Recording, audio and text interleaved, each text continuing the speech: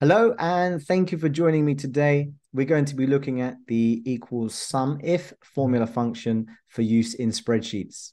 This is the first of a series of videos for the SUMIF function. So this is going through the first parts, the basics. If you're not too familiar with the SUMIF, this is the video that you need to start with. Okay, so let's have a look at our scenario. Okay, so let's take a look at this spreadsheet. And first, let's understand what this spreadsheet is showing us, just so we understand how to use the SUMIF function. Now, the SUMIF functions allows us to look at this data and extract only information that we want to see and condense it. So let's first look at this spreadsheet. We have sales for 2023 for the different types of consoles. Now, the first salesperson, John, he's been selling PlayStation 4s, and so far this year, he has sold 82. We have Jennifer. She's been selling PlayStation 5s and has so far sold 26 of them this year. Now, if I wanted to say I would like to know how many PlayStation 5s we have sold so far this year, we can use the SUMIF function for this. And let's build it up like so first. So there's a couple of ways we can do this, but I'll start off with the first way. We're going to type in equals SUMIF, and we're going to open our bracket. Now, this now shows us what we need to enter in there. So SUMIF, we have our range, the criteria, and the sum range. Now, it's very important that we get these ranges correct to get the correct answers and values that we're looking for. So the range for the PlayStation 5 that we need to look up, it's going to be in the items. So we don't highlight the names. We need to look up what it's going to be cross-referencing for the criteria. So we're going to put in there the item. We're going to highlight the range. The criteria is going to be the PlayStation 5. Now, when we're building this formula function, after we've typed in the range or highlighted the range, we're going to put in a comma. When we do that, you'll see the criteria light up. Now it's highlighted in bold. You'll see that. We now need to put in the criteria, and it's going to be PS5. It has to be spelled exactly correct. You can't put in PlayStation 5. It does not know that PS5 is PlayStation 5. So you have to type in exactly what you're looking for here in the text. And we're going to put in there into double quotations. And next, we're going to put in a comma, and you will see the sum range highlights next. Okay, so we've got the sum range, which is lit up like so. And what we can do here for the sum range is now select the quantity cell. And what's that going to do is it's going to take the first range, which is the range that we selected.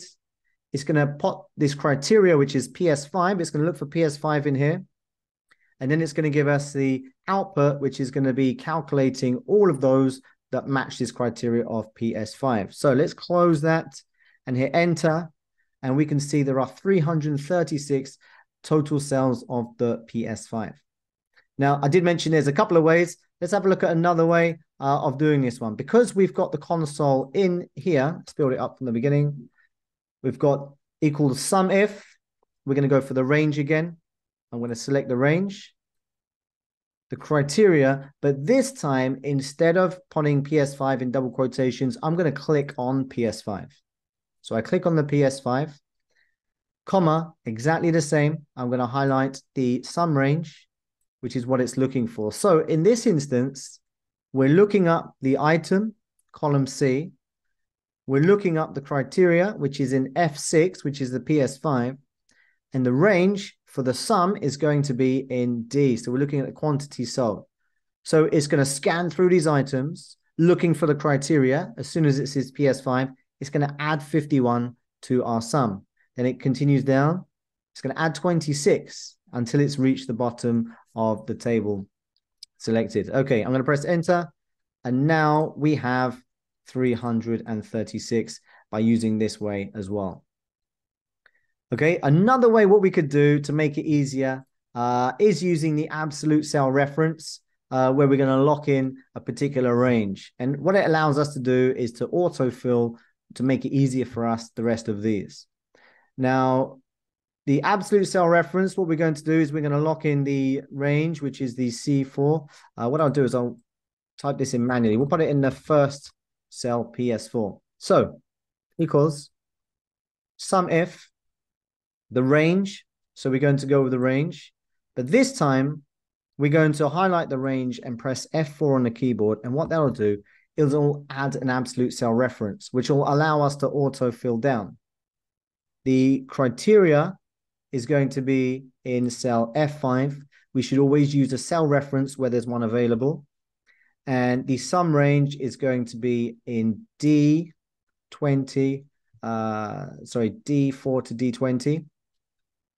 And again, that also needs to be in an absolute cell reference. So we're going to highlight that and we're going to plot this range as an absolute cell reference. Now, what we're effectively doing is we're using the absolute cell reference to freeze in those cells so we can autofill down. So as we autofill, we got C4 to C20. As we autofill down, it won't move the table down for the calculations. F5, we don't use the absolute cell reference for that because we want it to go to F6, F7, and F8. And we also have the range on the right for the calculating the sum. Right, so now let's hit enter and see what we've got. We've got 272. I'm going to use the autofill option. I'm going to drag it down. If you're not too sure where that is, the bottom right-hand corner of that cell, you can see there's sort of a green dot. We're going to move to that green dot and drag down like so. And what that allows us to do now is if we have a look, we can see it's looking for F8, which is the X box, and also using the same range, which is why we have to plot the absolute cell reference. If you're not sure about absolute cell references, have a look at the videos. We've got one of those as well. Thank you for joining me today. Have a great day.